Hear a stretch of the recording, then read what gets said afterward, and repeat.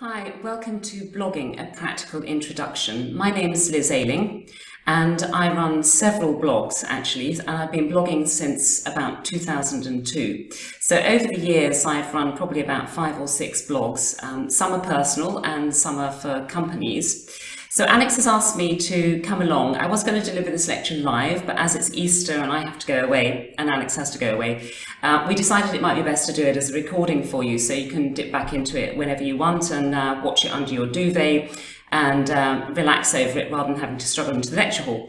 Anyway, as a long-time blogger, trained journalist, I've been involved in communications for as long as I can remember, the good 30 years for the European Commission and most of the large corporate entities here in Malta as well, the tourism board, and all sorts of things like that. So what Alex decided was, as somebody who's actually in the trenches blogging pretty much on what I used to be a daily basis, but now it's pretty much a weekly basis because things have changed since I started blogging, when it was very important to try and get that content out there on literally a daily basis. Things have rejigged, which is a much happier place to be because it is quite stressful trying to run a blog, and I'll go through some of the tasks you have to do and some of the abilities you have to be able to do it. Now, usually if I run this lecture live, I ask for a show of hands about how many people have actually run a blog. And usually it's very, very few, just 1 or 2, or perhaps no one. Or people mistake other things as actually blogging, like sort of posting on Facebook regularly or tweeting and things like that.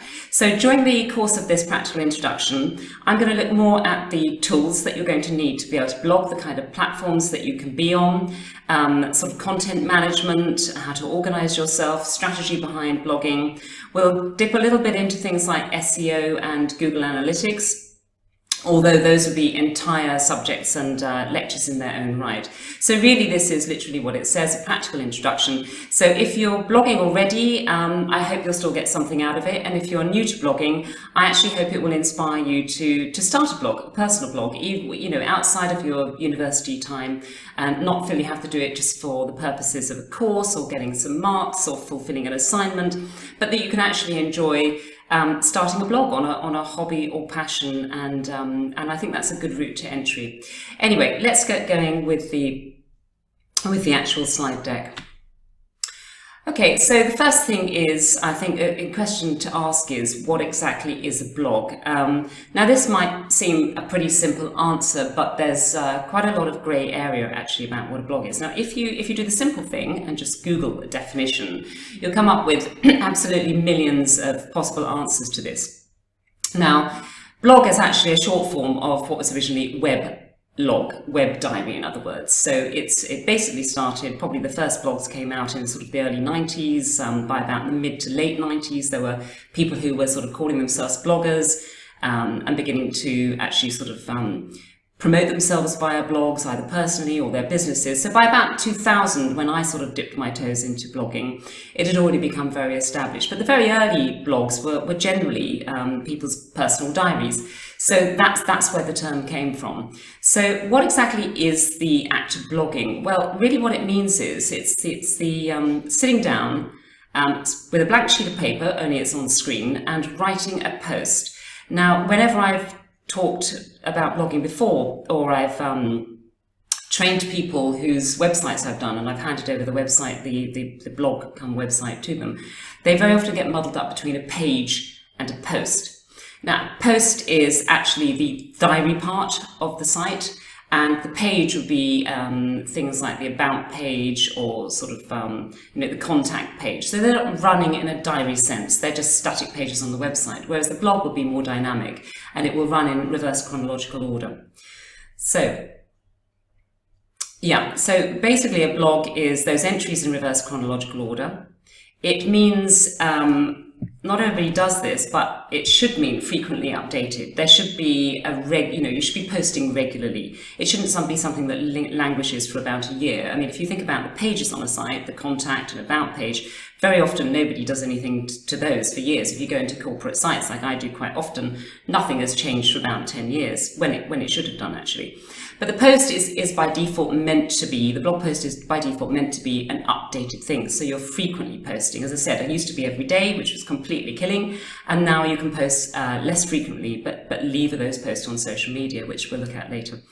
Blogs also run areas for comments.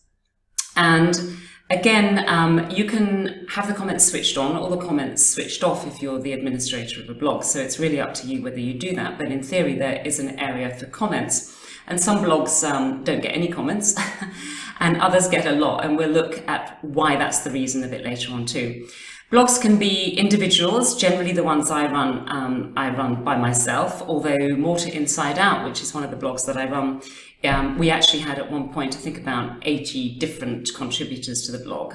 People who dipped in with one blog post, perhaps on a specific thing or an event, and others who are more regular contributors. So I could assign them greater administrative rights on the back end so they could go in and post their own blog without me having to upload it for them.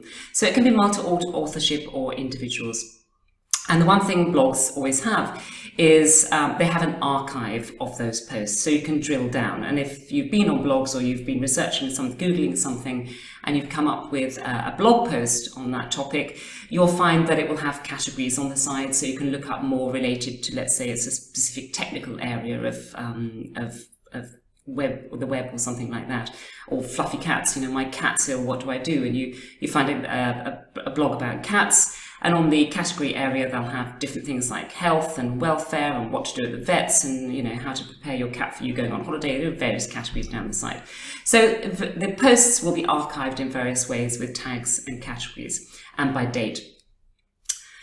Okay, so moving on, let's look at the sort of nuts and bolts that go into a blog post. Well, as we all know, you can embed these days absolutely anything. It can be text, images, audio, visual.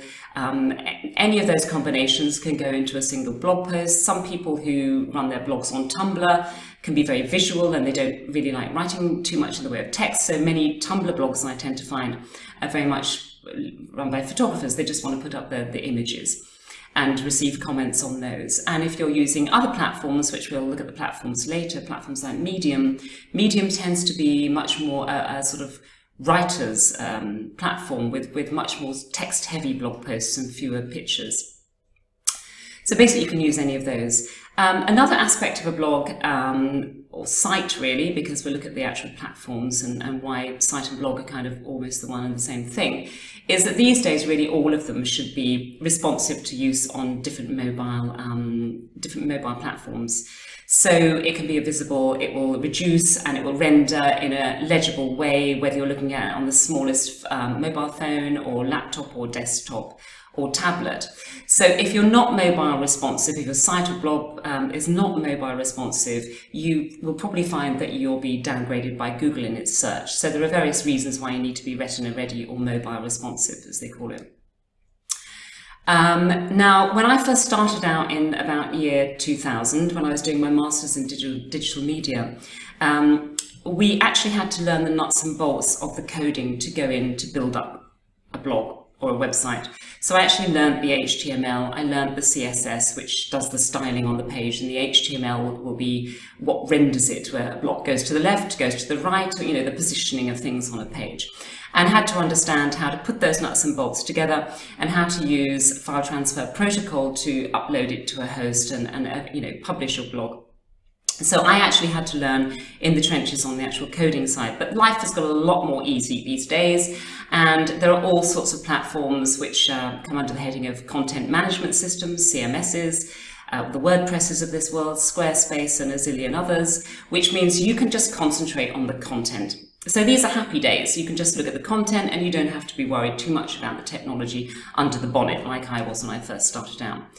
Blogs can of course be read in various formats. Some people still use RSS to email, and I don't tend to do that. If I put a blog post up, I actually try and build up my email database, my email list, and I will send out an email for something like MailChimp saying, yes, there may be a new blog post up on the blog, but I won't get it automated because I think that is a bit less personal.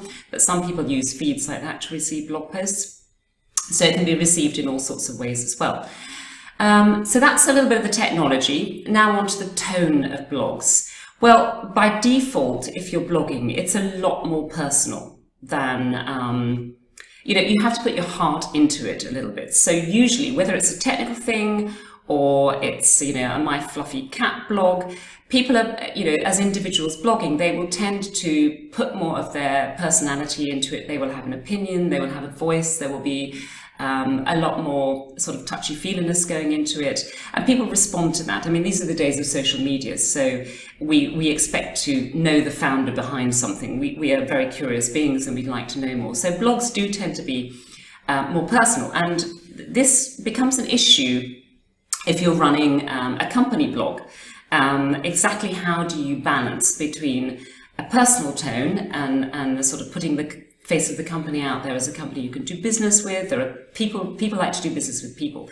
So ultimately, even if it's a corporate blog, and the ones I've run, I've tried to put it in a slightly more informal tone, less salesy, because many company blogs you go onto, they're just kind of promoting the products the whole time, dishing out the products. We've got this new product, we've got this new product. And they're not really delivering the information in the blog in the way that customers like to read a blog post on something. They don't mind reading the sales brochure, but when it comes to the blog post, they'd like to know a little bit more from the people behind the company. So it's a bit of a grey area on corporate blogs, but I do think most companies would fare better if their blogs were run on a more personal basis. I mean, you know, not totally what goes on behind the scenes, but, you know, interviews with people, for instance, the ones I've done locally, I've interviewed some of the staff from, you know, people doing on the sales side up to the CEOs, and it just gives a more human face to the companies. So, you know, that's the kind of angle and tone that corporate blogs will take.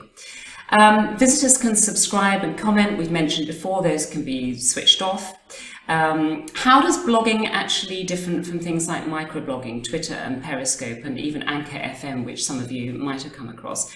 Well, you know, those have a limited number of characters. It's up to 280 now with Twitter, and Twitter is often called microblogging, but it's not the same as actually having to craft a blog post and stick it up. That is a considerable takes considerably more time and more effort to craft in a sort of constructive way.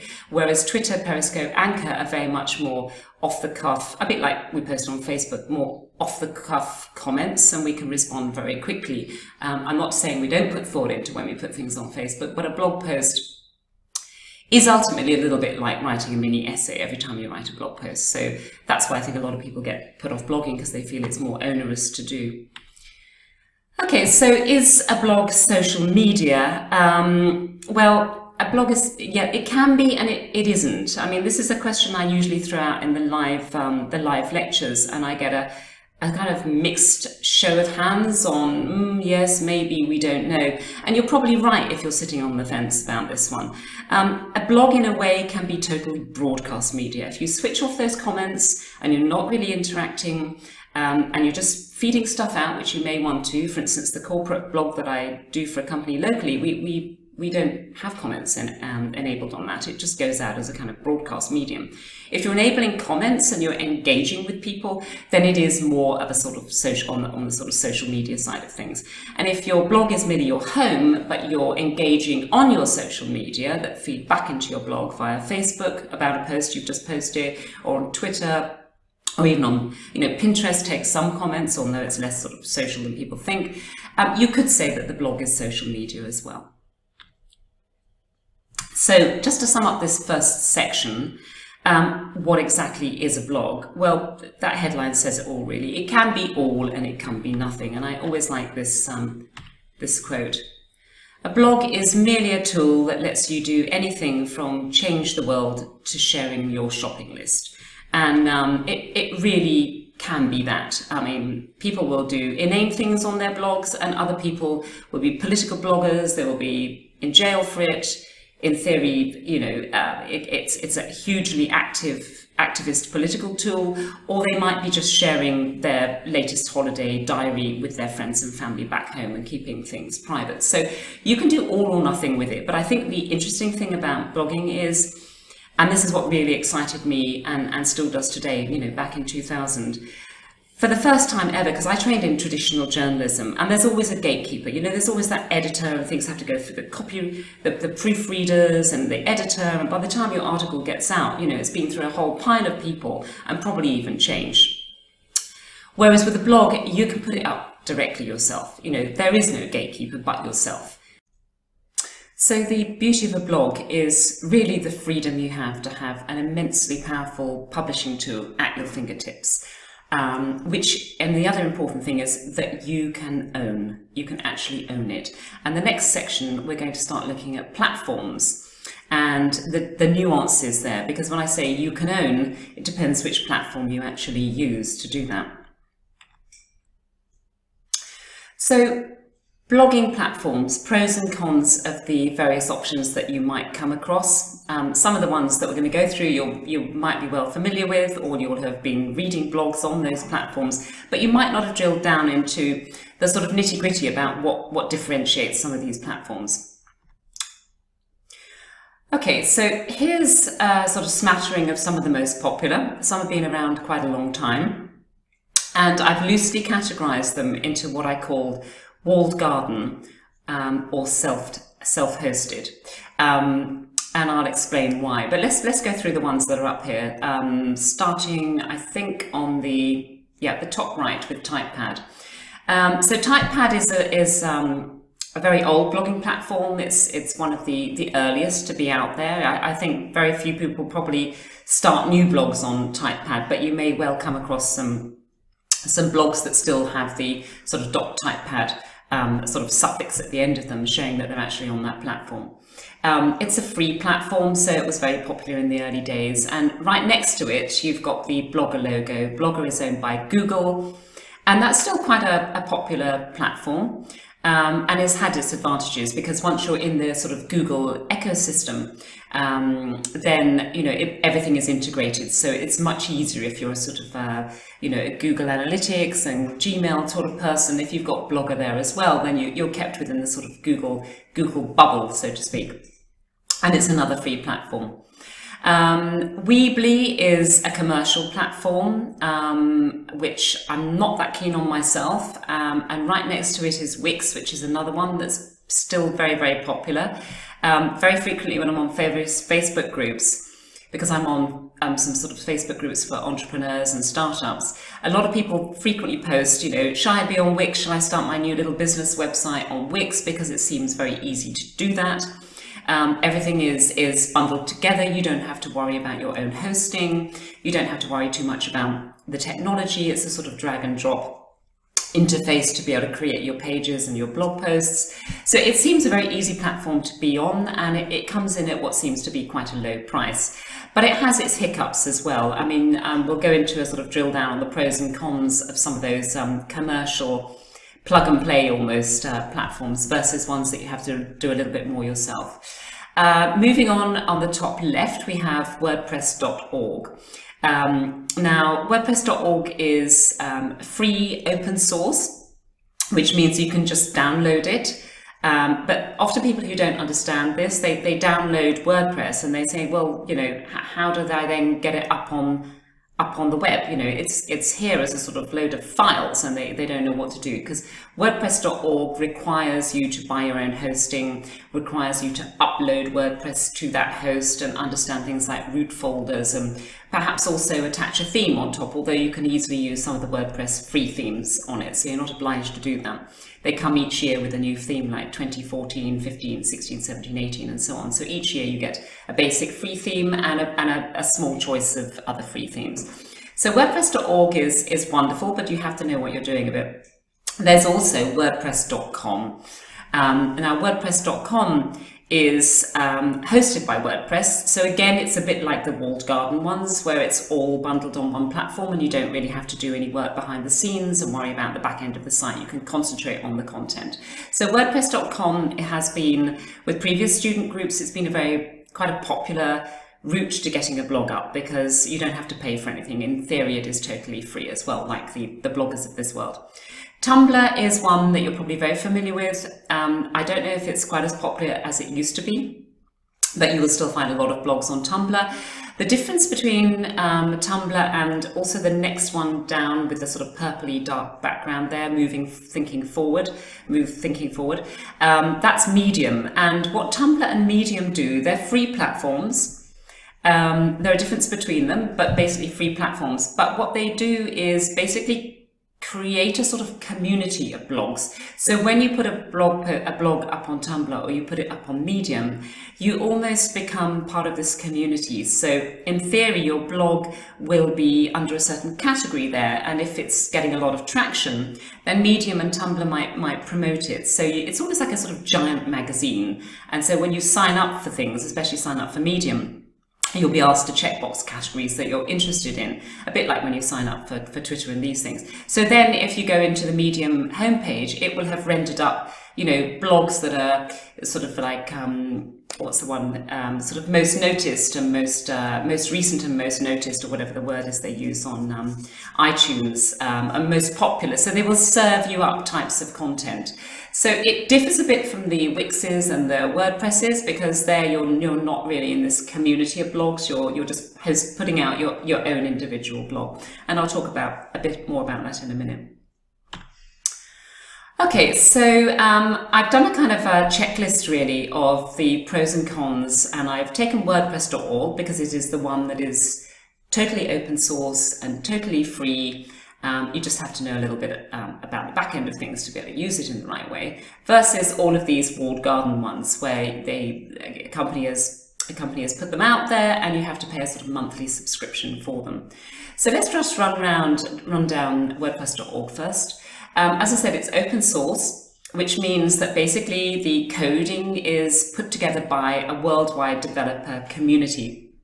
And the wonder of this is that if you did start a site on WordPress.org and you wanted to extend it, there are sort of limitless possibilities. For a start, you've got absolutely masses of themes to choose from. Now, the actual free themes are somewhat limited, but then you can go on things like Envato Marketplace or Theme Forest, and you can buy for about anywhere between about sort of 10 and $100, depending on how complex the theme you want. You can buy a theme to bolt on to that basic coding, the WordPress core, then you bolt on the theme. So you've got so much more creative freedom out there. And so once you have your theme, you can also bolt on little things called plugins, which can extend the functionality. For instance, I put up a site recently which is for a conference. It's sort of a one-off event site. So I bought a conference theme which has wonderful interfaces, things like speakers and the speakers' bios, which you wouldn't get in a sort of basic WordPress site. But this theme is developed specially for conferences, so the developers knew exactly the little bits that conference people want.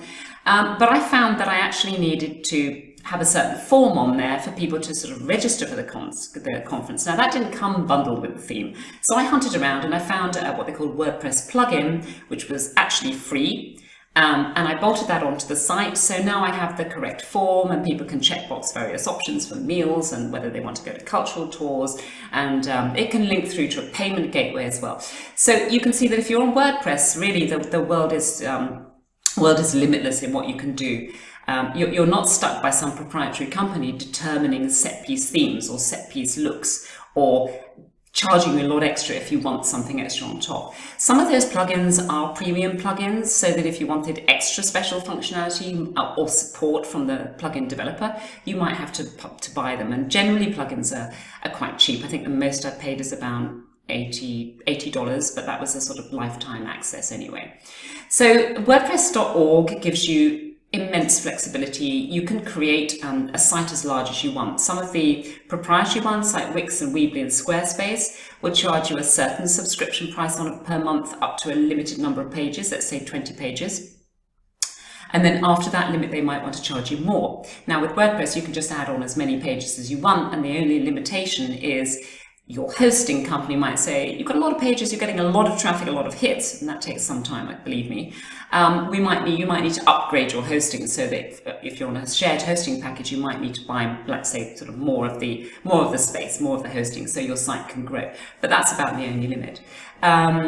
So you have a choice of host. You can put your site wherever you want, whereas with the proprietary ones, you are stuck on their hosting and you have to rely entirely on them. You can't swap around and say, well, I've started my Wix website, but I'd really like to move it to a different host because I find Wix is very, very slow. And that is actually very often one of the complaints about some of these proprietary ones, because you're using shared hosting with a load of other people. The server might not be in the right part of the world for you, or the right part of the world where your customers want to come into your site. So you might find you've got very slow download times, very slow upload times. Whereas with WordPress, you can choose your own host. So if you want to put it on, Bluehost, or you want to put it on SiteGround, or you want to stick it in the States or in the Netherlands, wherever, you have that choice to do that. The other thing is, which I think is quite interesting comparison, if you go onto the bottom set of points there, the dedicated support. Now, a lot of people feel overwhelmed by using WordPress because you can feel like you're out there on your own, despite having a worldwide development community. You might have to Google around to find out how to do something, or pay somebody extra to help you do it if you're not terribly tech savvy. Whereas with these proprietary ones, the advantage is for sort of new entrants into setting up a website, creating a blog, you have pretty good support generally, not on all of them, but you can have good support, and it's dedicated support. So you pay your monthly subscription to Wix, Weebly and Squarespace, and their support desk is open for you all the time. So you have pretty good support and people who really know those packages. Whereas WordPress, you might have to fish around a lot. Sometimes I've taken 3 days Googling to try and find an answer to how to do something in the code or how to do something on the site. So you have to be prepared to learn a little bit more. There's a little bit more of a learning curve, but maybe with the WordPresses of this world, that the advantages are greater in the end. It really depends on the strategy for your site. With the proprietary ones, they generally have drag and drop editors, so it's very simple to design a site how you want. You just go in the back end and you're literally just sort of grabbing and dropping in a chunk blocks, which will say, add photograph and have text to it, or you want a button or whatever. It's much, much easier. You don't really need to have that sort of design skill behind it. And very often they come with things bolted on, extra things like analytics built in. So you'll find on the dashboard, when you go into your blogger site, you'll find that you have the analytics there within the dashboard the moment you enter the site. Whereas with things like WordPress, you might need to bolt on Google Analytics separately and set up all that sort of Google ecosphere as well. So I think it's horses for courses really on these two. And it very much depends on what you want to do with the strategy for your site.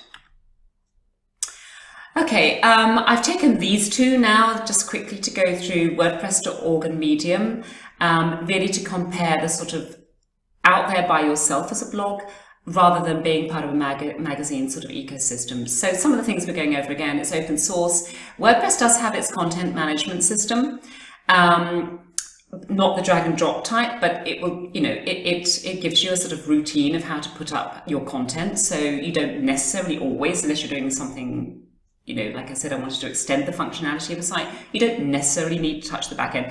Medium, it's as simple as literally opening a Word file. You literally go in and you start writing and you just insert. So if you can use Microsoft Word, you can use Medium. It's really not that very difficult to put up a Medium blog post.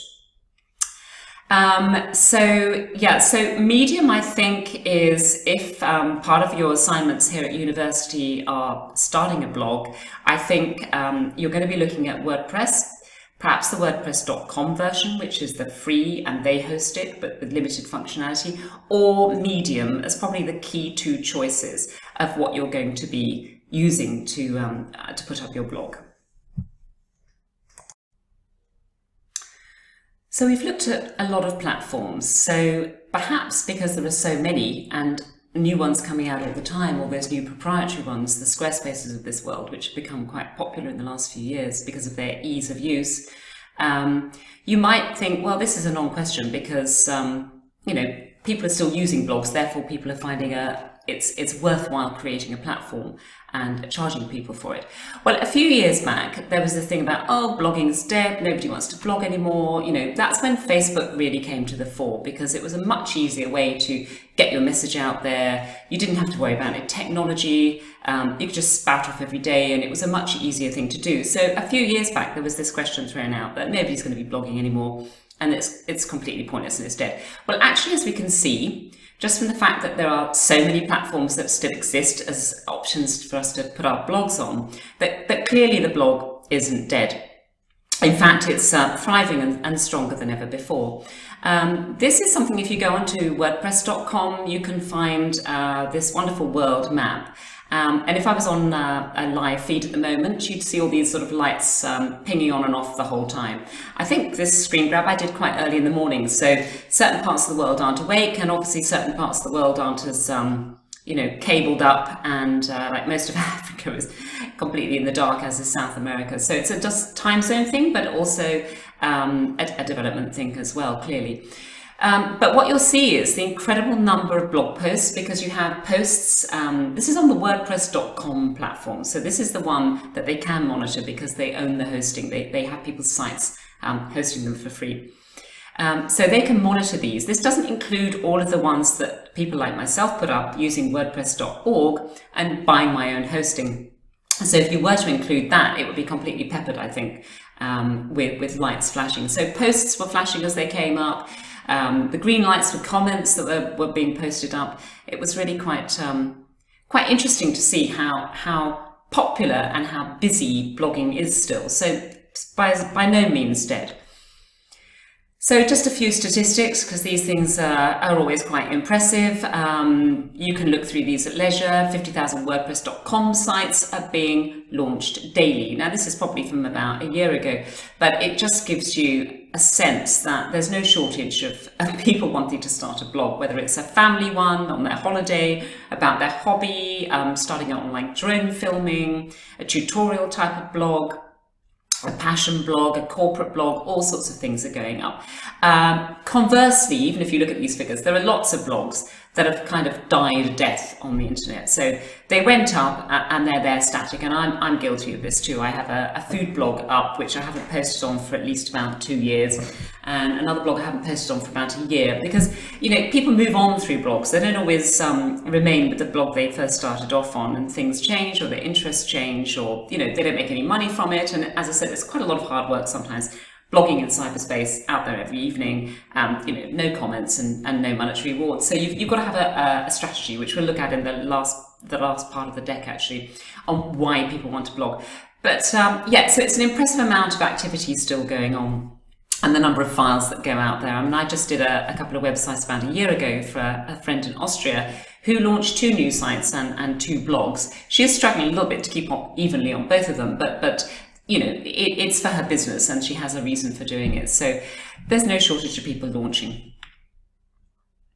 Okay, so how many people are reading? I think that, you see, Google search, Google Analytics, they loves blogs. Generally because blogs are updated frequently, as we found out at the beginning, or they should be. So the more you update the content, the more fresh content you have going out on a site, the more Google search engines, their bots and crawlers, will find that and go, oh, this is interesting. This is an active blog. This is an active place. There are leads back into it. People are commenting. There's activity going on here. And so it will boost you up the rankings for the search terms that you've defined you want your blog to be found for. So clearly, when you're Googling something to find out something, and I do this practically every day, how to do a certain thing on Photoshop, or, you know, how to check a fact somewhere, very often, particularly in the how-to tutorial side, it'll be a blog post on somebody's blog that comes up with how to create a mood board or how to do a certain Photoshop effect. I might just beam in and out only to use that particular tutorial, but I've hit their website because they put up very useful content. So a lot of what we find coming up in those Google search results will be actually posts on people's blogs rather than static websites. So that's hence the growth in the graph there. So who runs blogs and kind of why do they run blogs? And, you know, this is something I've asked myself a lot, especially on those blogs that are languishing out there. It comes a point where you really need to start off with, why am I going to run a blog? Not be blogging for a while and then think, am I still going to do it? So strategy, even if you're running a personal blog, is always useful to think through first. But many of us are guilty of not actually doing the strategy first. Well, who runs them in the bigger, wider world? Well, you might not realize this, but all of these big names are actually using WordPress, WordPress.org, self-hosting their own sites/blogs, because a portion of their site may or may not be a blog. So with WordPress.org, you can put up what to all intents and purposes looks like a normal site, and you can activate or not that chronological diary part, depending on your aims. I mean, if you, for instance, the local company that I work for, their company site runs on WordPress.org, and the blog part they use for their news. So that's why they're using the chronological order. It's sort of the corporate news goes out. But all of these big guys are on WordPress.org. So clearly WordPress is very flexible. None of these guys look the same if you go into their sites, all using them for different reasons, and all using different aspects of the technology on the WordPress.org platform. If you move down, this is the sort of average corporate blog. The one on the right is I cropped it a bit, but that's the company they work for locally. So they have medical news going out. So that's what they use the blog part for. The rest of it, as you can see, is about and services and the sectors they work in and things like that. The New Yorker, which is a magazine, MTV News, PlayStation, M&S. I think this is the local M&S site. Using the blog for news as well and talking about their offers and things like that. So as you can see, it's the big boys and then all sorts of other corporates. Then we get down to the blogs that most of us tend to run, this personal/business type of blog. So some of these are international names, like the lady there on the sort of top left, Marie Forleo. You may have come across her. B-School, she started this sort of alternative to an official MBA.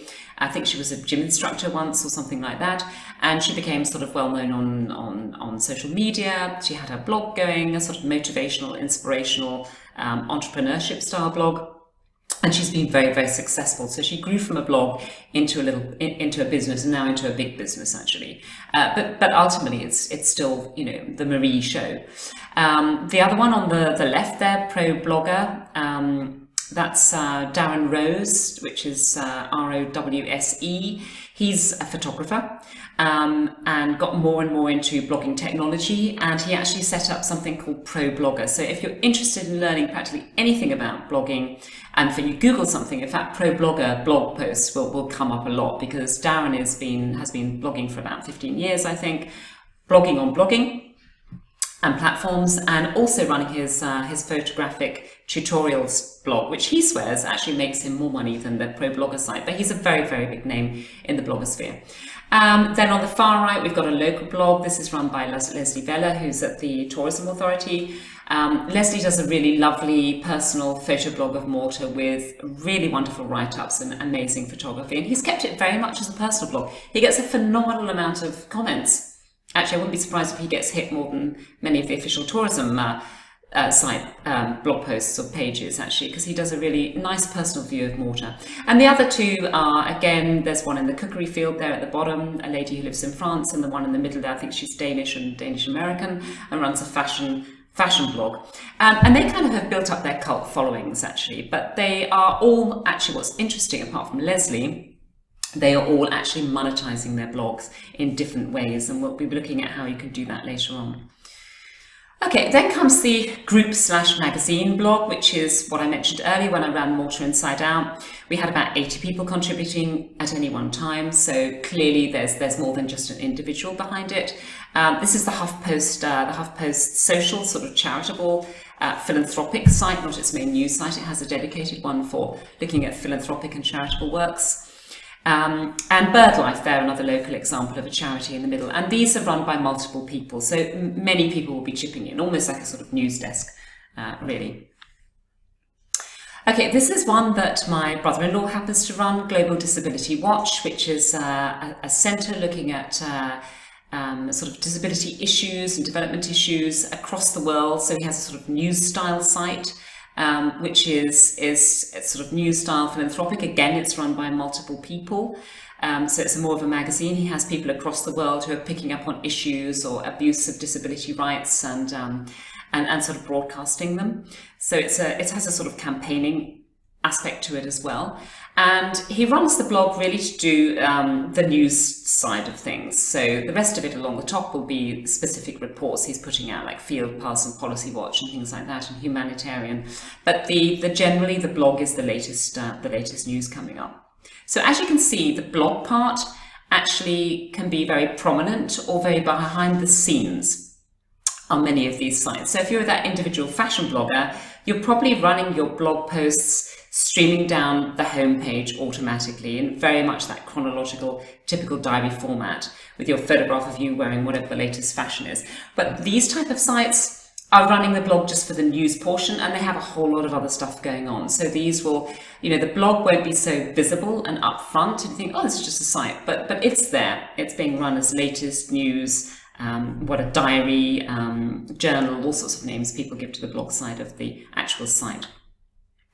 This is one I did for my friend there in Austria, which I handed over to her a year ago. It's in German. She's some sort of coach, sort of lifestyle and, I don't know, feng shui coach. So this is run on wordpress.org, and we had a theme and I customized it for her. So you won't actually see that news part of the blog sort of leaping out at the homepage. In fact, I think we added it on later when she actually built up a body of blog posts. She actually has added that to the homepage now. But basically those little pictures depict pages within of her service pages. So at this point, she didn't have the blog running on the homepage either. So before we go on to this next section, just to recap, there are different styles of blogs. So the group, the individual, the magazine. And as I said before, ideally they all have some strategy behind them rather than, you know, just popped out of the woodwork, because as I said, it's very difficult to sustain running a blog unless you really know why you're running a blog. So we'll just pause there before we go on to the next section. So why run a blog? Well, we've touched on some aspects of this already. You might have a passion, burning passion, or you might be an expert in something, you want to share your knowledge, you might be a small business, or even some of the larger ones, and you want to help your customers, gain traction with them. There are all sorts of reasons why you might want to run a blog that have completely diverged from the sort of original blogs that started in the early 90s, which were very much, oh, great fun, I can have an online diary as opposed to writing it on paper. So let's just recap on some of the sort of main tenets of why run a blog before we get into the specifics. Well, as I said earlier, it's very much your human face to the world. And like it or not these days, and it becomes a little harder to people of my generation maybe, to actually get yourself out there and not quite wear your heart on your sleeve, but to actually talk about yourself, not just the interest or passion, but actually to put some of yourself into it. You know, we didn't grow up with that, with ourselves being sort of, all of us being broadcasters, you know, watch the TV screen and it belched stuff out to us. So it's something we have to get our head around. But ultimately, if you are going to be blogging, as if you're going to be doing lots of sort of Instagram live stories and, you know, become a YouTuber, you know, you're going to be out there more these days than we ever were before. So a blog, in a positive sense, though, is your human face to the world. So whether you're a charity or a small business, or you're starting your small business, maybe you're keen on like drones, for instance, and you want to put out some tutorials on how people can use drones because you want to make some online courses later, perhaps, about drone filming. And people have actually started quite good businesses from teaching people about drone filming. You know, you have to actually get out there, not necessarily always stand behind, you know, stand in front of the camera or even be down the bottom of the screen like me, but you have to be more personable about what you're doing. So it can help almost any entity to have a blog, to have that slightly more informal, that informal face to the world. The one thing that happens when people go into looking at blogs, they hunt around very quickly. We all know that we have very small attention span, very short attention spans these days. So it helps when people go into your blog that they can suss out what it is about quite quickly. It's not to say that you can't have a very serendipitous blog where one day you're talking about one thing and the next post you're talking about something completely different. I mean, I like that serendipity, and I think in many ways, with the sort of social media and online world we have today, we live in our own bubble, so we only get served up what the algorithms know we've already searched for or what we have preferences for, so it's reflected back to us. So it's nice that some people are perhaps still blogging and they're being very ad hoc with their subject matters, and they can be passionate about many things. So I'm not saying you can't run a blog on many different subject matters, but if you have a strategy behind it and a definitive goals about what you want to do with your blog, particularly if you're a small business or a company, or you want to monetize your blog, it often helps to have a very clear, recognizable, instant recognizable face and voice and subject matter. And the why is, if you have all those consistent nuts and bolts together, be it in the visual clues or the audio clues or any other way, people go in and they know what they're finding, then it really helps if you want to keep a consistent audience. Those people come back to you and they come back for more information on drone filming or whatever it is. And when I did a lecture run a bit like this for some charities a little while back, And, you know, because so many of the charities locally, their blogs were all over the place, very hit and miss, very inconsistent. They were putting out news on them, but they weren't really attracting people to engage with them in any way, shape or form through their blogs. So I said, if you could just get a little bit more strategic about why you're blogging, diversify the subject matter that's going in there. So it's not always a me type of blog, but it's also a community building type of post. It would be easier to attract people to, you know, come and help you on beach cleanups or, you know, bird life things and events and days, and to attract partners, sponsors and other brands to come and help you. If they know what they're dealing with, then it's a kind of win-win for everybody. So if you can get your blog honed into a consistent way, shape and form, then it's easier to present to the world, because we're all we all have very short attention spans these days, and we can't be bothered to suss something out very quickly. For instance, somebody yesterday posted up on one of the groups I belong to. She's making skincare, and she has this skincare brand, and she outsourced her Instagram account for somebody else, a sort of agency, to run. And she said, I'm not too sure about what they're doing. Can you just go in quickly and see what you think of my Instagram feed? So several of us went in and had a look, and it was really all over the place, which is surprising since she was actually paying an agency to run this account. So most of us came back with the same thing. We didn't know whether she was selling skincare or whether she was selling good health food drinks. It was all very salesy. Practically every post had her product in it, which was very off-putting, because we don't really want to be sold to in that kind of hard sell way on social media. So that's just a parallel to blogging. You've got to get the right feel and get the right interaction. Vary those posts, not be too pushy, but also be engaging and have consistency, but not consistency in a salesy way. Consistency of voice, meaning and message. Okay, so many people have asked me, and this comes up in the live lectures, well, you know, I still don't really see why I should be blogging when we do have Facebook out there. You know, I mean, quite frankly, I can use that. I don't have to worry about anything to do with it. Somebody else is hosting it, blah, blah, blah. Well, as we know, a lot has moved on in the Facebook world, especially in the last, month or two. And we become very much more aware in the last year, I think, than ever before, that Facebook owns you. And it owns every single coffin spit of your data. And for somebody who started at the beginning in the trenches of putting my own blog out there, I really do like to feel in control. I really want to know that I own things. And it gets me very nervous when I'm relying on proprietary platforms, free or paid, that I don't really have any control over. So there are, you know, ways and means. There are reasons why Facebook is, as I said, not enough, for instance. So I really feel you need to, if you're doing anything long-term and sustainable, not just a few posts for, ad hoc posts here and there, you want to get something out of your blog, I really do feel you need to own it, which is why you need to look specifically at those platforms we mentioned earlier to see which one is the best fit for your strategy. How much time do you have? How much time do you have to understand the technology? How comfortable do you feel about how much do you know, and how comfortable do you feel about the company owning your blog if you're putting it up on one of the proprietary ones, or you're sticking a post up on Facebook, for instance? You know, how much control do you have, and is that important to you? So you've got to really ask yourself those questions. Microblogging is quick hit only. It's not to say that Twitter isn't there forever and it doesn't get deleted, or your Facebook entry won't come up at some point. But I really do feel that when I go onto Facebook groups, I'm only looking at the most frequent posts that have come up, you know, the most recent ones. I'm rarely ever using the search to find something in a group, and the admins are always going, that has come up before, you know, search it, but we don't, because we're time poor. So basically I feel we only see what we see of the day, whereas if you've got your blog out that you own and your posts are there as legacy content, and I know this from Malta Inside Out, we get an incredible amount of traffic, and I'm not even posting at the moment, and we get an incredible amount of traffic on blog posts I wrote a very long time ago.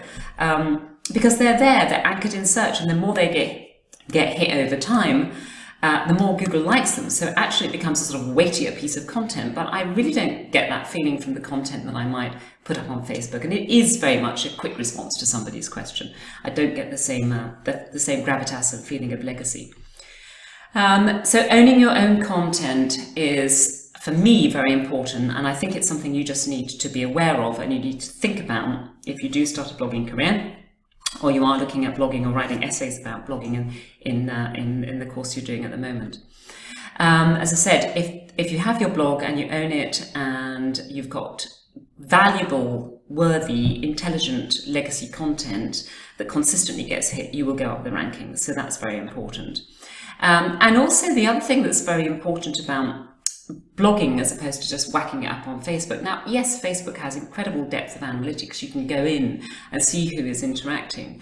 But I actually find that the Google Analytics associated with a blog are far more powerful, because I'm not going through that middleman called Facebook. It's coming directly to me, and I can engage directly with those people. I can know about them. Whereas Facebook is taking my data to use how it wants to use. Whereas if I'm just looking at my Google Analytics on my site and I can see exactly what content's getting hit and why, I can tailor posts to do more of the same, or to improve on what I did, or do an update on something I did a couple of years back that has been really popular post. So the depth and breadth of analytics you can get is really quite phenomenal, and it helps you know your audience to be able to tailor things better to them. The other thing that you can do via blogging is, and this is still a holy grail, a lot of people say that email is passé, email marketing, you know, it's had its day, but it is probably the most powerful type of marketing you can do. If you can build an email list, and there's the rub of it. If you can't build the list, it's very difficult. So there's this sort of cycle. You put out your blog posts so you can get your site found and get more traffic back to it. And once that traffic hits, like I said, I go on some blogs just to find out one technical thing about how to do something in Photoshop and leave. Now, very often, you know, when you enter a blog, a little pop-up will come up, or a relatively fairly obvious subscribe to my e-news, which you may or may not do because it's not particularly interesting just to subscribe to somebody's e-news. So people have to find other ways of trying to engage people and getting them to actually subscribe, because when they are on your email list, you have their email. You have a direct interface with that person. You can pop into their inbox. And that is extremely powerful, because if they have bothered to subscribe, there's probably a reason why they were interested in what you had to say. So they're less likely to delete you from your inbox. And it's that direct intercession. Every morning you put on mail, you scout down things. And I do click on the ones that I generally wanted to subscribe to. So I know it's a very powerful engagement tool. So the more you can build your list, then when it comes, maybe you want to sell them an online course, or you want to promote some event that you're doing, you have a direct contact with them. They're not going to get lost in the sort of all the noise online. So for companies these days, building a subscriber list is hugely important. Whether you're that lone blogger, fashion blogger startup, and you want to develop a little bit of side income from that, or you're the kind of companies that I'm working for here, that email list and having that direct customer engagement is hugely important. And with Facebook, you don't. You can go through direct message, but you do not have that direct interaction with them in the way you think you do, but you don't really. Okay, so we all know this. If you're going to pay, you know, if you pay, you get seen. If you don't pay, you're not likely to get seen, and that's the way it's gone. You don't get a free lunch for nothing. And it's the same whether it's on Instagram or it's on Facebook. And this is the thing, you know, these are platforms that we use, and we get rather on our high horse when things get taken away from us or revelations come out about these platforms. But remember, you know, we're not paying for them, so they can use us how they want, and that's, you know, a bit of a private person. I do like to own my own data and own my own stuff.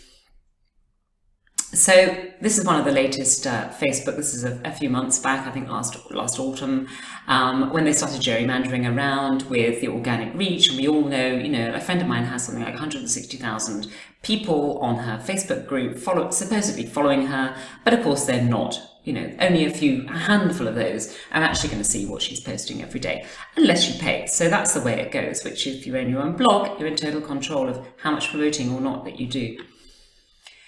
Going back to my brother-in-law, there was, and his Disability Global Watch site, he spends quite a lot of time in South America, and when he's there, he finds it obviously easier to put up his sort of reports on Facebook. That's a nice direct way of keeping quickly in contact. And I said to him once, you really need to bring that content home, back to your home, and actually write proper posts from that. So it's not sort of dispersed in Facebook sort of down the feed and nobody's going to find it again, but it actually can be there as legacy content on your site, helping drive traffic, helping build up your own home, helping people interact directly with you so you know who your potential sponsors or partners can be, whereas they do tend to get lost on Facebook. So it's fine if you want to use Facebook to do those daily updates from somewhere. It's a wonderful way to keep in contact, but think of the and the information you're putting out, and the kind of things you can maybe craft a really good blog post from that is going to be legacy, hardworking legacy content back on your site. Okay, and now in the next section, we're going to look at the skills you need to run a blog. Now, I hope so far that I haven't actually frightened you off blogging, and I can keep some of that excitement going, because as I said, even though I've been blogging for near on 20 years, I still really enjoy it. Okay, I did come from a journalism and a content background, so I do love writing. For me, actually, the audio and the visual parts of blogging are slightly more scarier spaces, and I haven't really done any filming, and I should have, you know, all that part to it. I do tend to stick to text heavy and photographs. So there are, even for people like myself who've been blogging for 20 years, there's still loads more that I need to stretch and push myself to do. So I'm going to whiz down some of the things that some of the skills that you will need, not all at the same time, not all to the same degree, but that you will need that all go into running a blog, whether you're that individual running it or you're running a corporate one. If you're a blog manager, for instance, or a site manager, you will need to engage people who can cover off many of these skills. And I know some of you are great whizzes with audio visual and feel totally comfortable, you know, mobile filming stuff, and others might be great writers. So we all have our strengths to play to, but you need to take all of this lot into consideration. So yeah, I sort of wrote down, there's probably more that could go on this list. Yeah, starting with the writing side, you've got to have that idea for a blog post. You've got to, as I said, if there's consistency and a theme to your blog, it becomes easier because your little antenna are out between writing the blog posts. So supposing you're writing about, I don't know, Photoshop or some latest web tech thing, or environmental issues here in Malta, whether it's local or international, your little content antenna are working all the time. So, you know, you're constantly bookmarking things, go, oh, that'd be really good, I could pick up on that and discuss that in a blog post. So once you've got the strategy and you know the theme of your blog, it becomes much easier to find those content ideas than sort of fishing around with a type of blog that does different things every single day. So you're constantly there as a sort of researcher. And then thinking about how that can be honed with your journalist or your editor or your writer hat on, how that can be honed into a nice readable chunk, because let's face it, blog posts, they can be very lengthy, particularly the tutorial side of things when you're learning through a sort of Photoshop sequence or you want to know how to do something, then those tend to be can be quite long blog posts, but generally I write between 500 to 800 words for a blog post if it's on a sort of discursive theme. So your antenna out, you then need to work out how it can actually have a headline, how it can grab people's attention. You know, it's beginning, middle and end, just like writing an essay. Just, you know, generally well-crafted blog post needs to have a bit of thought behind it, paragraph breaks and all of that. Then you've got the promotional side. I mean, it's no good just writing it and sticking your blog post up because, you know, the old sort of thing like, you know, write it or publish it and people will come. Well, they don't. So you have to have that social media hat on as well. You have to understand how you can carve up your blog post and put it out as little soundbitey bits on your different social media, make an Instagram story of it. Always I have, for instance, one of the visuals in a blog post will be pinnable. So it immediately goes onto my Pinterest board, and it is surprising how much traffic I get on some of my blogs from Pinterest. Pinterest is basically another search engine, a very visual search engine, and no, it isn't all women over 30 who are housewives looking at beauty and cooking. It is a very useful tool, whatever business you're in, because it drives inbound traffic. Those links on Pinterest, people are searching for, you know how to cook something or how to do something. Up comes your beautiful pin, because you've got to make it really visual, and they will click back through to your site and read that blog post. So that's really valuable inbound traffic.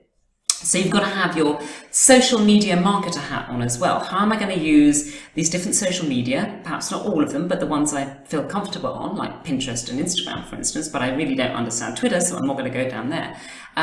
Choose your social media, work your blog post that you have on your home, carve it up into those sound bites or those visuals that can be out there on your social media, fishing for new audiences and traffic to come back to your site, to gain more traffic on your actual blog as well. So you've got to have a social media hat, your content marketer hat on. SEO, when you first write that blog post, you actually have to write it with SEO keywords in mind. You know, you can have a fun title to your blog post, But then some of the nuts and bolts on the SEO side, you have the URL, what they call the permalink. So you could call it something like 10 fun ways to, I don't know, do whatever it is. But your permalink could be a much more factual link. It doesn't have to be the same as the title of your blog post. And I'm not going to show you this back end, but if you do run WordPress sites, you'll probably come across this if you put in a plugin called Yoast SEO, which really helps with helping you define those keywords and how many you've got within your blog post. You can't overload it or keyword stuff, but you have to have semantic varieties of your keywords so that Google has a chance of, its bots have a chance of coming across your blog post, understanding what it's about, because it can see in a certain subhead 2 or 3 times in the post content that you're actually talking about the same thing. They go, this post is about that. We'll index it. And then it will start getting found. So you've got to have your SEO hat on. You've got to understand a bit about Google Analytics as well, because you want to know when are people hitting it, why are they hitting it, where is the traffic coming from that is hitting that blog post? Oh, it's all coming from Pinterest, so I should do more of that. Or it's all these type of people, or it's people in Los Angeles are finding it, or people in Iceland, you know, why is that? So you've got to look at your audience. So analyze your audience. So you've got to have some basic Google Analytics skills or data crunching skills. If you're running a multi-author blog, you might have to do blog admin, assigning people sort of admin rights. And then there's the other side of blog admin, which is actually having as like a content schedule, having a load of sort of free or paid for stock photography to hand, or you know that on a certain day you're going to go out and shoot some photographs, or there could be flat lay photographs you want to do on your desk. Scenery photographs, you need to interview a friend. You've got to have a sort of scheduling set up so that you are running your blog in a fairly regimental way. If it's more than just a sort of dabbled holiday, hobby type of blog, if you want to do it with a strategic hat on, then you have to have some administrative skills. You might be an ace photographer, and your blog could be primarily a photographic blog, and that takes organisation too. But even if you aren't a photographer, blog posts need visuals for you to carve up, to stick onto Instagram, to stick onto Pinterest, for instance. And also the visuals within your blog can be SEO tagged as well. So ideally you have 1 or 2 visuals in the text which will have those SEO or versions of those SEO keywords on them so that they can get found. So to some extent you've got to understand how to either take your own photographs or source really good photographs, and how to manipulate them in some basic photo manipulating things, either Photoshop or online free tools like Canva or PicMonkey. So you're constantly dealing with photographs and understanding the visual impact of your blog. You've also got to be a bit of a designer. Even if you're using one of those drag and drop type of content management systems, you have to know how to arrange stuff on a page, how it's going to look visually, what would attract you to go, what attracts you to going into certain blogs, what attracts you to the way they lay out their page. You know, do some research, have a look at other people's blogs, see what styles they have. They might be limited by the theme and have done very little and just bought a nice theme and they just plug in their content. Other ones might have actually developed their own pages. So have a designer's eye as well on your blog. You might attach a podcast and embed your podcast within your blog. I mean, podcasting is a very powerful way to get found. It's something I've thought about doing quite a few times, podcasting, because I'm more a broadcaster probably than I am sort of like comfortable standing in front of a camera. So you need a plethora of various audio visual skills, you know, some basic movie editing.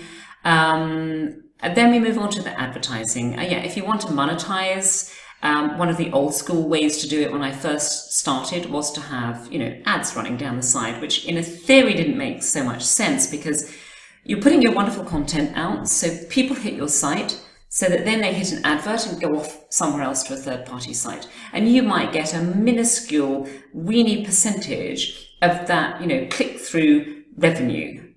So I do run Google Ads down the side of Water Inside Out, and actually they do, you know, they do clock up quite a bit because the site gets so much traffic that people do click on the ads. Although I personally rarely ever click on ads. Water Inside Out does make, you know, $100 here, $100 there from us doing nothing and just running ads down the side.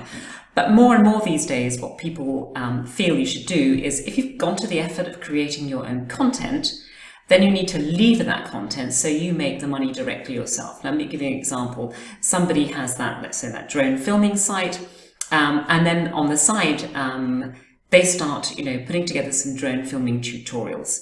So on their site, they're going to be selling their own online course. It can be just a small amount, or it can be put on a third-party platform, something like Teachable or Thinkific, which can host your online course, for instance. So very much more these days, bloggers become their own little sort of revenue engines with their own content. They manipulate it in different ways. They might give away some free templates, or they might give away a few premium plugins or premium things as well, rather than say, I'm doing all this content just to get volumes of traffic, which would be enough for that small percentage of people who come to my site to maybe hit that advert, and then I maybe get a little bit of revenue back. So that model has sort of edged out of the window. When I first started blogging, it was very much, which is why I said I was writing a post every day to fuel that advertising engine. Now, if I'm going to do the writing, it's to drive revenue through my own thoughts, words and deeds, rather than relying on some third-party advertising to give me a little minuscule bit back. Okay, let's look at some of the social media side of things.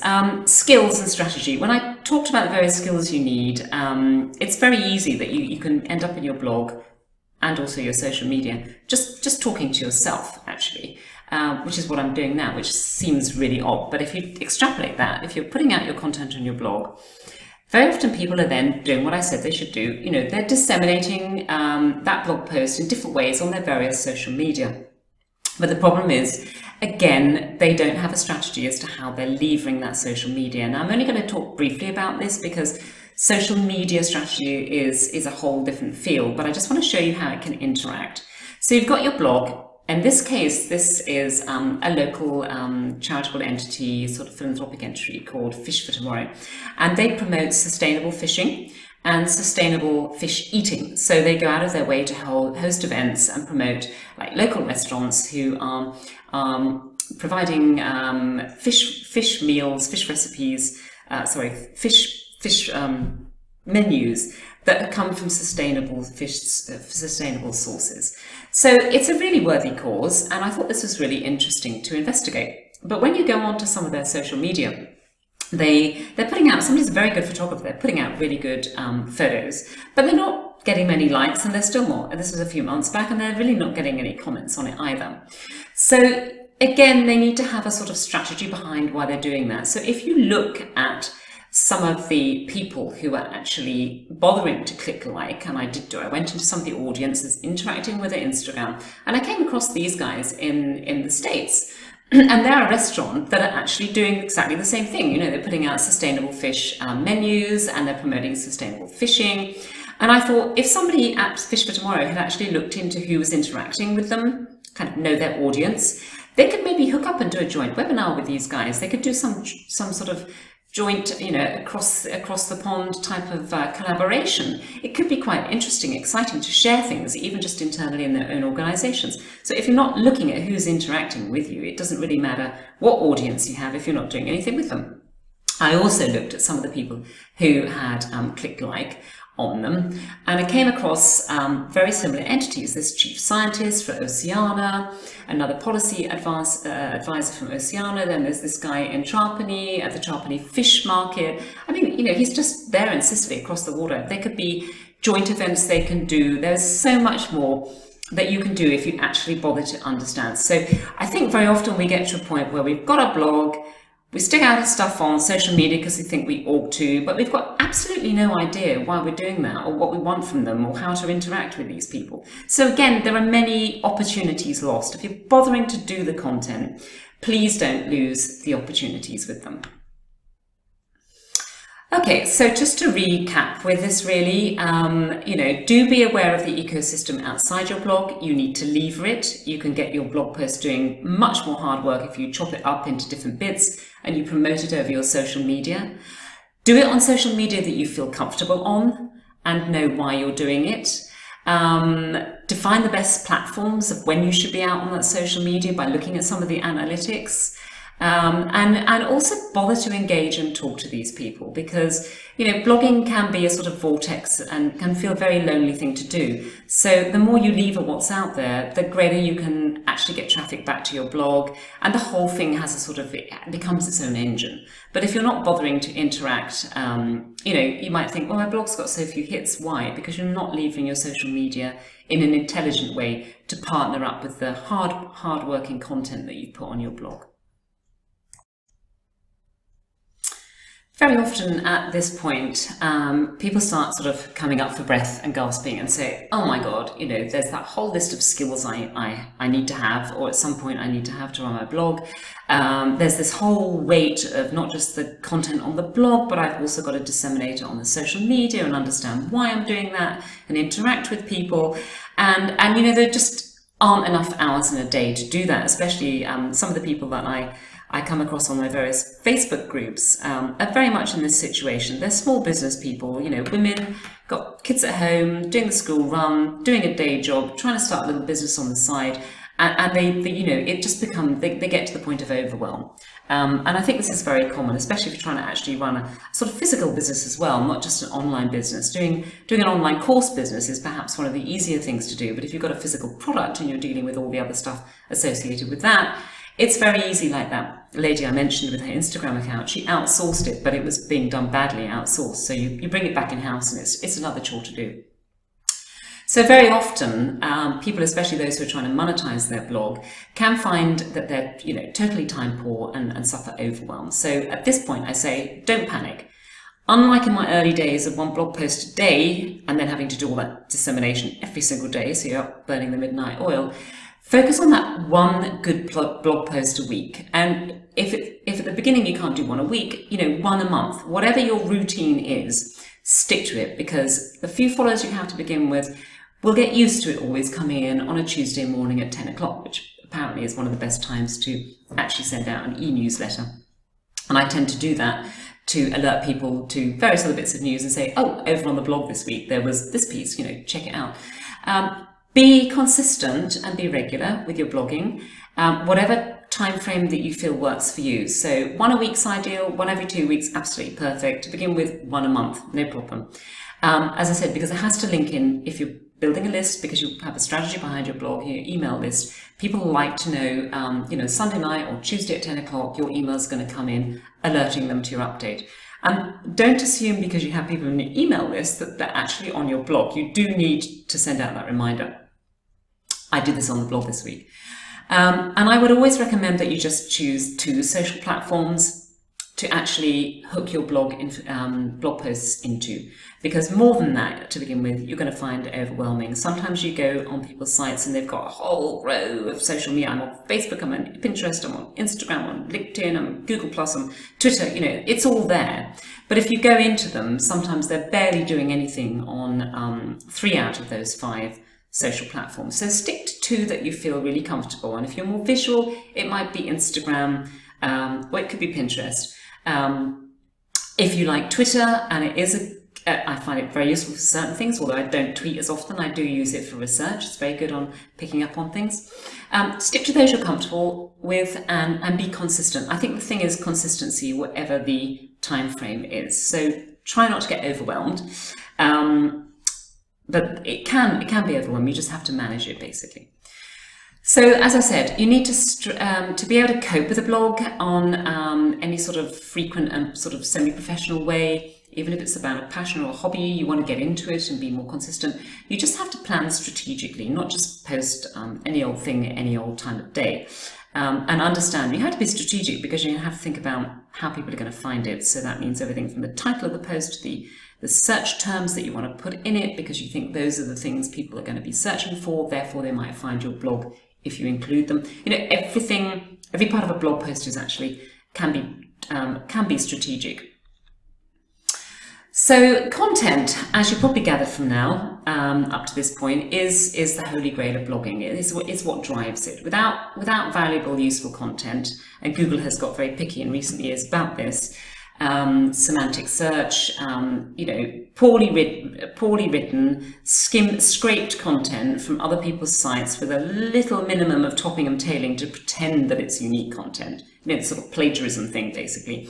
Won't cut ice with Google search. You won't get found. In fact, your site might even get downgraded. So genuine, authentic, valuable, well-written, well-structured, strategic, not over keyword stuffed content is the holy grail of getting a blog, or any site really these days, out there, known, and getting a bit of authority. So as you can see here, these are some I picked from the HuffPost, from that social charitable site, not the main news one. Really great headlines here. So immediately you're drawn into the headline. So that the start of, you know, good content, as any news writer will know, is the headline, and then after that the first paragraph. The first paragraph of the news story, if it's correctly crafted, should actually tell you pretty much everything that you need to know about the news story, because we're time poor. The rest of the news story will have quotes and will have backup and have background and a nice closing paragraph if it's well structured. But ultimately, when I went to journalism school, the headline and that first paragraph, brief first paragraph, has to say, set out your stall of exactly what's going on. Now with blog post writing, you have a little bit more leeway than that. You can be very much more evocative and personal. It depends what you want to do. But you do have to think in terms of Google likes to know your keyword is in the first line, or at least the first paragraph, and preferably in your headline or your permalink. So it's evocative and personal. So sometimes I put very eye-catching and evocative headlines, and I then change to being more factual in the first paragraph, or vice versa. But you do need to have a sort of structure to your writing. It's not good enough only to have a great headline. You really need to craft the actual body content very carefully and have enough subheads to break up the text as well, because we, as human beings, we like to scan things and say, is this really relevant? You know, hit the blog post. Is it really relevant to what I want? Quick scan. Oh yes, it tells me how to do that down there. I'll go back and read it. So I'm going to give you a few content writing tips, actually. So consistency in being regular, and consistency in terms of tone of voice as well. So you have to decide how diverse you want to be in each post, and what your remit on that is, how much you want it all to hang together. I mean, some of those individual bloggers that I follow, there's a lady who does a kind of lifestyle edit. I think she's based in North London, and there's another woman I follow who's just beautiful blogs, really, beautiful writing. Another one's based in Provence in France, and she talks about antiques in France and living in Provence, and it's a lovely lifestyle blog, and so she writes a lot more evocatively and personally, but she's consistent. You know, I know when I go in I'm going to get that kind of good read each week, so that's why I bother to go back. If she started posting about some oddball things, I might kind of leave and not bother to subscribe anymore. So engagement, as we've said, again, strategic and consistent. You know, don't be where you can't be or don't have time to be. Promote it, because you can be blogging for quite a few months. Let me give you an example. Google, for instance, will really only start picking up on your blog if you've been blogging regularly, I would say between 4 to 6 months each week, doing a decent length blog post with the right keywords, with intelligent content. It can take that much time to start seeing the rewards. But once you get them and you remain consistent and you carry on blogging for a year or even a year and a half, there's a whole snowball roller coaster. You will find you start coming up in search and you start going up the rankings. So it is slow burn. No one ever said that content was quick burn. And I think there's a fallacy that people put something quickly out on, you know, we're sort of knee-jerk reaction writers these days. We think we're going to get found. Content takes work, you know, it does. If you go into content, you can be paid quite well with some companies as a content writer. But it is slow burn. There are no quick wins. I would just warn you about that. Yeah, and also be visible. As I said, it wasn't something that came naturally to me to begin with, but ultimately people do like that about page. If you're going to write one decent page on your site, you've got your blog post, your about page is one you really need to focus on. Why you're doing it. People are very curious. Why have you started this blog? What was your raison d'etre? Where do you live? What's behind it? What drove you to have this passion about drone filming or whatever it was? And also video, of course. Visuals are hugely important, not just text, which is where I need to get going a bit more. There's always new things to learn. So vlogging, if you can accompany blogging with vlogging, not just do the vlogging, but also do the blogging, that's really good. Now, this is probably one of the slides that is probably the most helpful to you, because I'm going to give you 10 ideas about what you can post about. And these ideas more or less fit any single blog, any topic of blogging that you might cover. Okay, so let's go so that you can refer back to these. Okay, so you can share a very personal story, you know, how something came to be, you know, for instance, in the case of the charities when I spoke to them, you know, share a case study, share something you've actually did, the outcome of an event, for instance. So it can be a very personal story, and I think that's a really nice one to start with when you're starting blogging. You know, why you're interested in what you're interested in, and if you're a company or a small business, a little case study. You know, people actually want to see something implemented. They want to see sort of the hands-on effect of something, not everything talked about in an abstract way. So that's a really quick and easy one to do. 5 reasons why you did whatever, or 5 reasons why something is healthy, or you know, the list type posts. They have been slightly done to death in recent years, but generally every so often, every few posts, you can put one of those up, and they still are very popular in terms of search. You know, people are looking for reasons why, or how to do this, or, you know, why should I start yoga? 10 ways to do this, or 5 reasons to do that. You know, those are always the things we click on when we're kind of bored doing what we're doing, and we want to sort of wilf off and have a little browse somewhere else on the net. You know, 5 reasons why, lists of things are very useful. And this applies to technical and also quite emotive kind of things. You can always find reasons for. Interviews. This is a very easy one to do, although it might not seem like it because you've got to set up that interview, but you can do the interview online and record it, like I'm recording this now. You know, it doesn't have to be going out there with your phone or a microphone. Or doing a text-based interview, you know, just, you know, in fact, that's what the local media here do a lot. I've very often received a list of questions, and can you answer the questions? And by answering the questions, I've written their news piece for them. So I do feel a bit shortchanged doing that. I think they should actually bother to interview me. But interviews are a nice, quick and easy way to do somebody in your field, somebody who's more of an expert than you are, somebody who's equally as passionate. You know, there's always somebody you can find, and it's a nice, quick hit blog post. Infographics, yeah, if you've got any design skills, and if not, you can go on things like Canva or PicMonkey. Canva has some very nice infographic templates. So they take a little bit more crafting. They're not quite as simple as you think, because you've got to think of a storyline. For instance, you know, why eating saturated fats is bad for you. There's a kind of like timeline. Well, if you eat them here, and then by the time you're this age, and, you know, kind of path through something with an outcome, or you're comparing two things. Sometimes infographics compare things, or they can be a whole load of facts put up to kind of make us think about something. They take a little bit more time because you actually have to do the design side, and you do actually have a bit of a storyline through them. So although they're visual, they can take time, but they're very, very shareable on social media. So that's the good thing about infographics. You can get a lot of traffic back, or you can persuade other people to share them and get those links back to your site. So they do have a very good place in blogging. Yeah, your backstory, you know, the behind the scenes type of things, you know, why you got into it, or why person X got into it. This is another lovely one. It's a nice emotive one to do. It's very personal. It's very human face. It, you know, checks all those boxes. And it's quite easy because you can just sort of sit down and write train of thought about that. You don't have to do too much research or planning. Yeah, similarly, behind the scenes, and this is what I did sometimes with the company ones that I work for. You know, we've interviewed specific key members of staff about their business. I think there was one that I filmed last year, and he's a flight doctor, and he works a lot in Africa for the medical services firm. So his backstory, and he's Portuguese, and he's lived in Africa for years, and he had really interesting backstory. So it was a wonderful story of a person on the ground. So like, if you hire our company, these are the type of people you're going to get.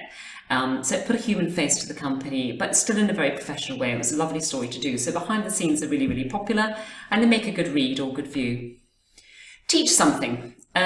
This is always a popular one. And if you find the right thing that people want to know about, you know, 5 steps to doing something. It's almost like the list one, really. You could break it down into a list style as well. Teach something. It could be something like baking a cake, or it could be you're really ace on a certain Photoshop filter, you know, how to use something. Those are always very popular. Reviews. You don't have to invent the wheel every time with content. You can take content that's out there and have an opinion on it.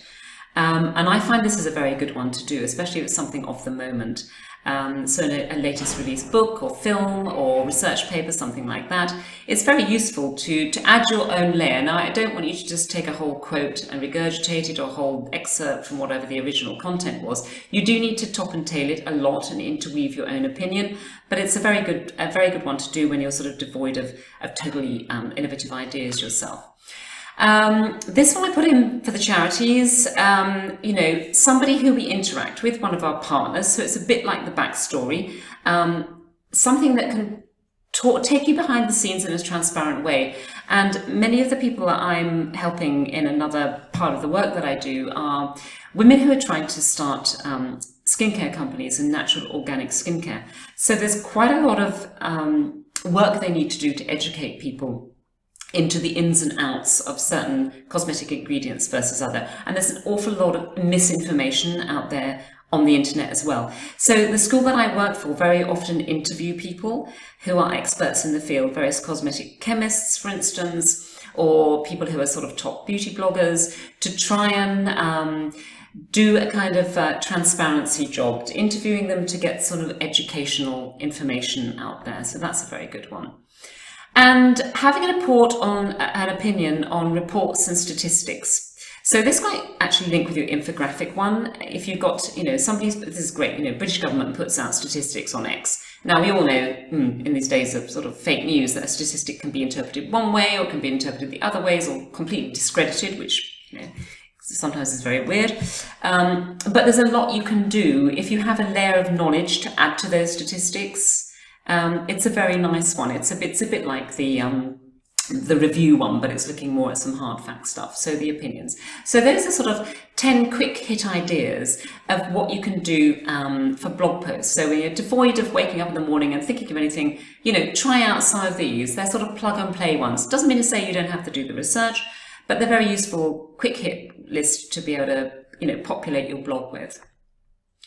Okay, so why does all this type of content work? Well, this drills back to what we said. It's valuable, intelligent, educative, transparent, it's human. Some of them can be very compelling to read. The more you do these types of content, the more and the longer your blog is out, you can build yourself up as an authority on something. This is the day of the expert. In fact, I read something the other day which said, the day of the expert has now gone. You know, everybody's an expert on something on the internet. I wouldn't call myself an expert. I'm just somebody who's been in the trenches a long time and can have an opinion on things.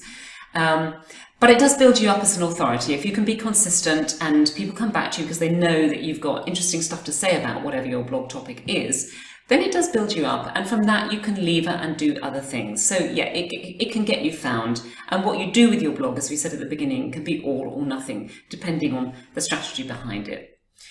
So let's talk about, just recap on why content is so important. This little pie chart is showing us that of the factors that Google uses, and nobody knows behind the scenes because Google algorithms change all the time in how it deems the validity of one blog or site over another. But generally, a lot of it is really, as it here, it was 28% of the on-page factors of your content. On-page, what they call on-page optimization. So on-page is everything you're doing within that blog post to make sense to Google. You know, the keywords and the visuals with their keywords attached on the data on the actual photograph you upload, the authority you're putting into it, all of that is building up. On-page, off-page content, off-page SEO is everything you're doing outside, you know, putting your stuff on social media and trying to get those backlinks to your, you know, backlinks to your site, or making sure that your hosting is fast enough so that on a technical front, your site is speedy enough. You know, all of those things that are extraneous to your actual blog post are offsite. But still, Google actually looks more at your on-page optimization than anything else you're going to do. So that leads us on to the last part, which is all about your visitors. We've talked about how to what content to do to get your traffic, but when you've got your visitors, what exactly do you do with them next? And how can you interact with them? Okay, so there's important visitors who are going to actually help you gain traction on your blog and get your legacy content found for ages, so you get even more visitors because it comes up in search engine rankings. Yeah, visitors. I mean, blogging, as I said, can be quite lonely, but if you're consistently for year after year sort of putting out content and nobody's actually visiting your site, it is totally disheartening and you're going to give up. You're going to be one of those dead blogs on the internet. So yeah, we're doing it for a purpose, to grow ourselves as an authority for our own, I don't know, to maybe build businesses and things like this. So you've got to know who's coming and why to make it sense for you. Okay, so it's kind of toing and froing. Now, some people start blogs and then work out who their visitors are afterwards. But these days, in the era of strategic blogging, rather than what it was at the beginning, you just like something, start blogging on it and hope somebody comes. These days, we're a lot more time poor and a lot more driven. So we like to work out who our customers are, or at least our ideal customer is, the holy grail of the ideal customer, before we even start building that content, because then we will build the content to try and attract them. A bit like this flower is doing what it needs to do to attract the right sort of bee so that it can procreate and continue being, next generation of flowers. So ideally, that's what we're doing with a blog. Who is it that we'd like to attract and why? Where do they hang out? How does my blog, when they finally get to me, having found me through whatever promotional methods and search that I'm going to, be doing, what does it do for them when they get there? How am I helping them? Now, the greatest human need is to be helped. You're solving a problem for someone. Now, it doesn't have to be totally educative. It can be you're solving a problem because you're entertaining them. Entertainment type blogs are actually some of the most difficult to do. So more of them fall into the how to help or, sort of healthy diet blogs or the vegan food blog or whatever it is, or how to do the drone flying. We're educating in an entertaining way and an inspiring way, but often it's more of an educative type of blog that is the easiest one to get people attracted, to come and interact with you. But you have to know how your blog is helping them in whatever way. That's the easiest way to try and think about customers coming. So what content is going to attract them most, and how do you connect with them online? Well, there are various ways that you can go about actually trying to define who your ideal customer is.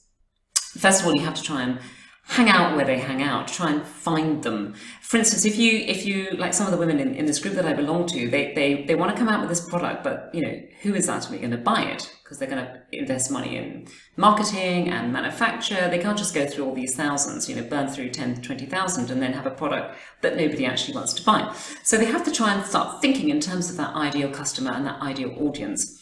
So one of the best things to do is, hang out where they hang out. So have an idea of who this customer is. Do a profile of them. Who is it is going to come in? It's going to be a male over 35 to 55. Somebody who's got this income block. All this kind of advertising speak demographics. That helps to a certain extent. But one of the easiest things to do is search around some Facebook groups in that theme, like drone flying or vegan diets, for instance. See who's interacting. Go through, join the group, find out the kind of questions they're asking, what kind of things come up as discussion topics within those groups on Facebook, and think, oh, actually, that's a really good one for a post idea. My blog, if I can help them solve these type of issues, I've got a blog that can thrive.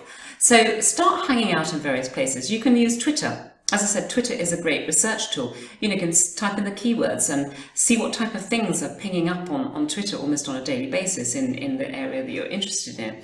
Monitor, find people, partners, collaborators, people to engage with as well.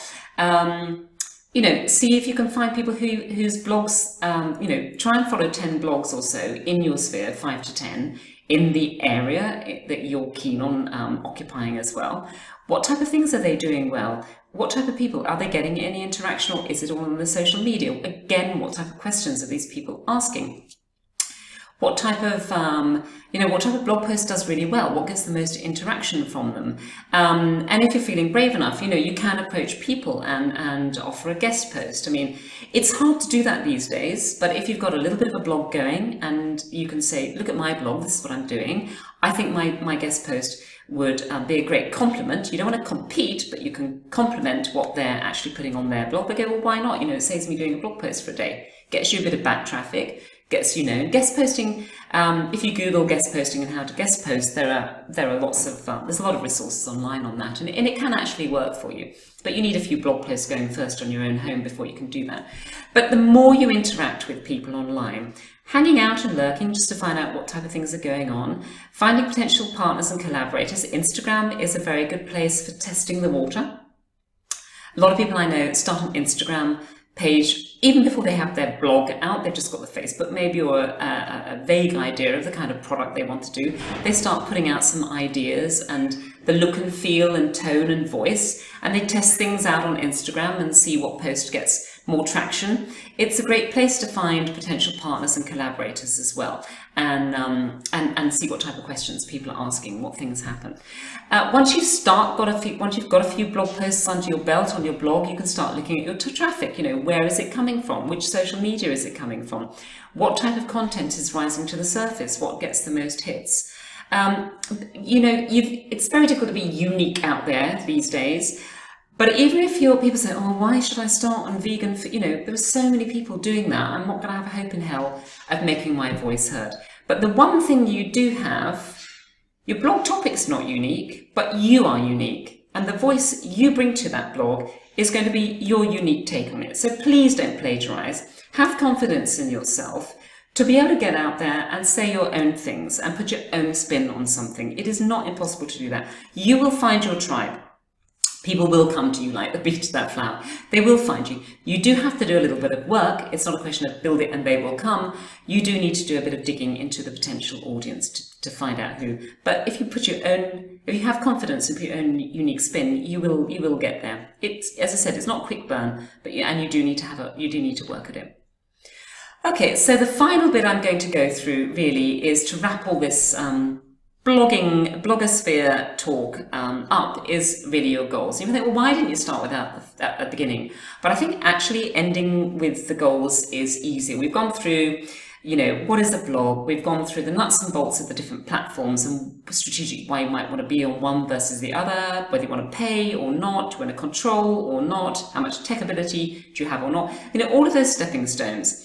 And then before you launch off, it's true. You know what you have to do now, the type of skills you have to have, the type of content you can put out, and why you're putting it out, why an audience is important. So it's easier to write those goals, having all those things, because I'm really good at doing that, and I really like the social media, but I don't like that one. So you can actually hone your goals more clearly when you know maybe what's in front of you, rather than coming into it blind, because you'd only have to redevelop those goals almost instantly once you start blogging and think, oh, I can't do that. That's really not my type of thing.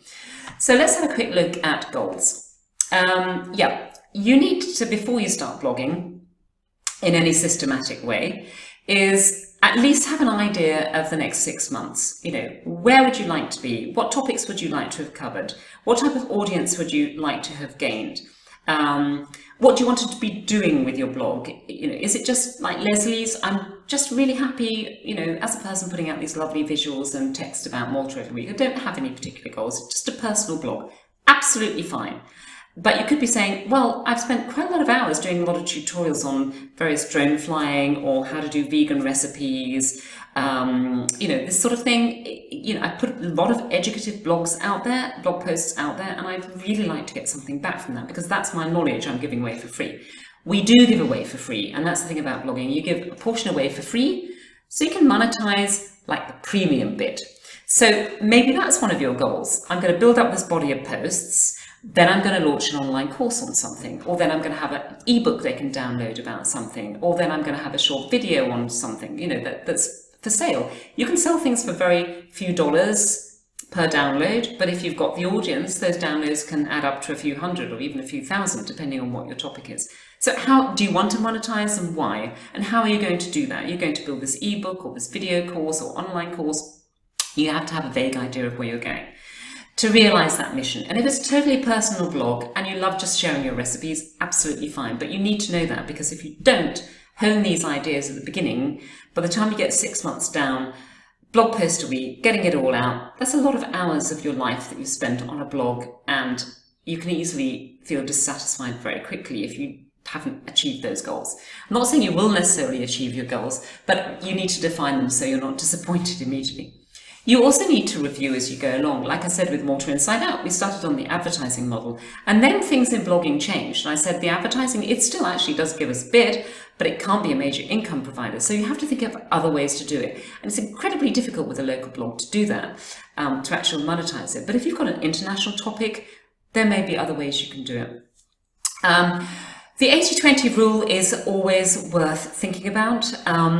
Despite my saying it's very time consuming to post, so you might think, well, that's the 80% of your time, you know, the content, the research, the putting it together, the cropping the photographs, optimizing the photographs, doing all the analytics, the SEO, you know, the actual post takes 80% of my time. Wrong. You've got to get into a routine where you can actually get those posts out quite relatively quickly, confidently, and consistently, but 80% of your time is spent on marketing them. As I said, put it up on your blog, sit back, nobody's going to find it. So the 80% is, how do I make that into a good Instagram story?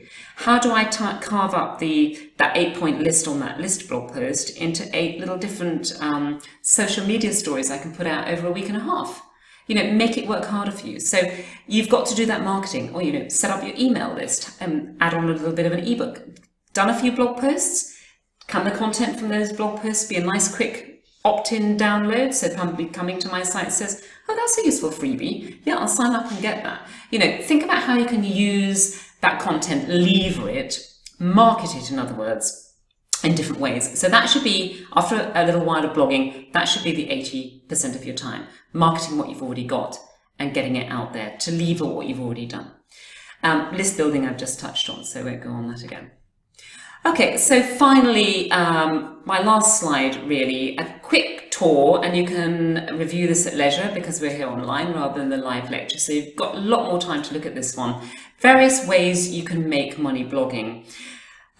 Services side, advertising, as I said, difficult, possible, have it on the side if you want to, affiliate marketing, selling and flipping blogs. I mean, I've done quite a few of these. Like, yes, I do put up websites for people. I do put, that is one of the things I've done. And how did I learn how to actually do all that? Through blogging. Because yes, put up WordPress, you've got to know how to do all that, WordPress.org. Add on the theme. Oh no, but the theme doesn't do what I want it to do. I've got to go into the code, I've got to look at how to change things. So over time, I just built up a huge knowledge of the back end of sites, and then sort of more constructively taught myself how to do the proper coding like PHP and things like that. So yes, I got into actually creating sites and blogs for other people and putting them up for them. And now I get a bit of money also maintaining them because people don't know how to do update plugins, or what happens if there's a hack attack, or, you know, so there are ways of making money by flipping blogs. Products I mentioned on the last slide, maybe you're going to put out a course or an ebook or some sort of video or webinar, paid for webinar, all sorts of things you can do on the online product side. There's the visual product side as well. Some people have started food blogs and done very well, and it's the holy grail of every food blogger to actually still have a physical book out there online, although they don't last popular for too long. Getting that book out there kind of anchors you, and from that, depending on what market you're in, you can do demo tours, or the publishers will, you know, take you around different countries to promote your book. It is possible. It's a long slog, but it's possible. Physical books from the information on your blog, or online digital goods as well. Services, a bit like what I'm doing here, consulting, training, speaking, you know, all of those things are quite easy to do spin-offs from blogging, again, because they don't involve a physical product. You can actually disseminate these digitally online. So as you can see, there's a lot of possibilities for blogging. So where next? What can you do with this blog? I hope through the course of this lecture you've got some ideas, that you're inspired and not aghast at the amount of things you might have to do. It's lovely because you can really take a blog and stepstone your way through it. You know, it might feel overwhelming because I've packed in quite a lot of the different aspects of blogging, the skills you need, the ins and outs of content creation. But actually, it's a wonderful tool to learn from. And it's also a great thing to have on your CV. If I had somebody coming for a job interview and over a period of time they have sustained a blog, I'd go, wow. You know, I'd go and look at the blog before I read all the other things, because I think it's a very important part of you. It will show me more about you, show me a lot about your skills, because you've seen the number of skills you have to have. I'd be really overwhelmed. So a blog can be a very useful tool. Change as you go along. That's my last word. Always make sure that you're prepared to change and evolve, just like this guy here. I hope you've enjoyed it all, and I'm signing off. Bye.